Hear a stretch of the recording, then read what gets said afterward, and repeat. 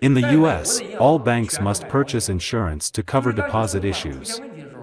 So the New York branch of the Bank of China is insured, but what about the branches in Chicago, Washington, and Los Angeles? Do they have insurance? Surely there are 2 or 3 branches without insurance.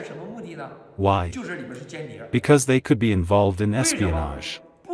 Without insurance, the bank cannot be investigated by insurance companies, legal authorities, courts, or the FBI, unless it is a criminal offense.